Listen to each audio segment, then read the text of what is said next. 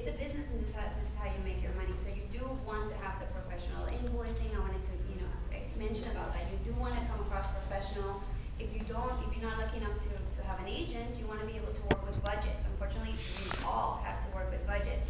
So if you're not lucky to have someone that's fighting for you to get you more money, you want to be able to work with budgets. I'm going to give you a great story. Just last week, we went to LA, we did the MTV Awards with Alessandra Ambrosio, and the budget was not, unfortunately, through her agent or through Victoria's Secret or anything like that. It was through the MTV Award show. So it was very limited. There was makeup artists that were pitched. We went through 3 makeup artists, and none of them were willing to work with our budgets. There was one gentleman that took the budget. The day that he came, we found out that it was a quarter of what his normal fee is. And he came from New York, flew to LA the same day, not paid for. He literally paid to go to LA to do her makeup. Did her makeup, and 2 hours later was on a plane back. She was in love with him.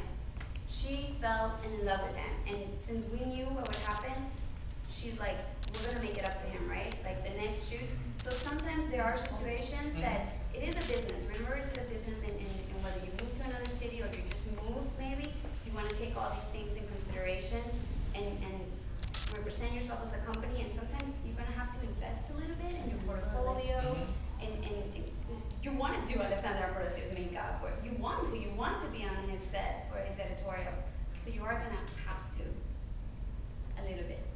For me, personally, I don't mind traveling.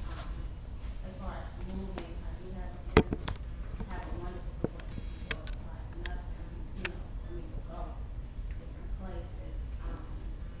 I guess the exposure, just to find out about different things, to put myself.